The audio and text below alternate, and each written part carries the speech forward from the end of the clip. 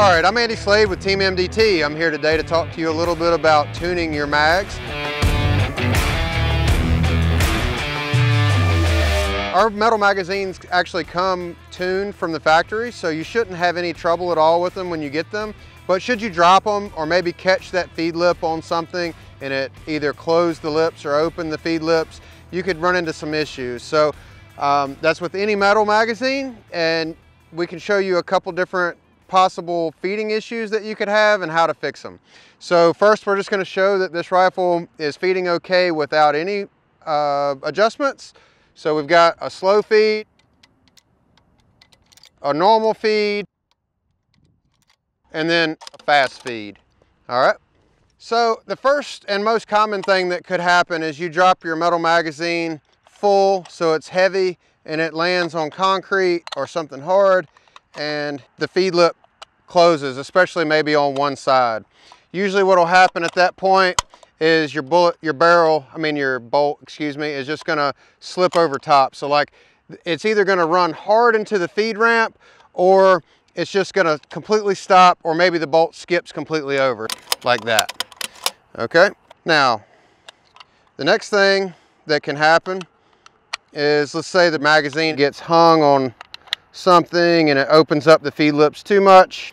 We'll have an issue where that first bullet's gonna dive like that and not have a good feed. All right. You can also have, if they're open way too much, you end up getting your rounds just pop out like that. So if that happens, what's gonna happen is you're gonna just close the feed lips back up. Now, when you go to adjust this, I think the best way to do it is to pull your cheek piece off, pull your bolt out,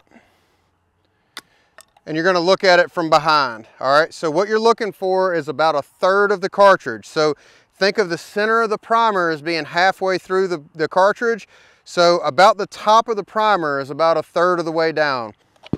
And try to make sure they're even on both sides. So when you look at the back of the magazine, try to make sure the feed lips are even, meaning one's not bent in more than the other.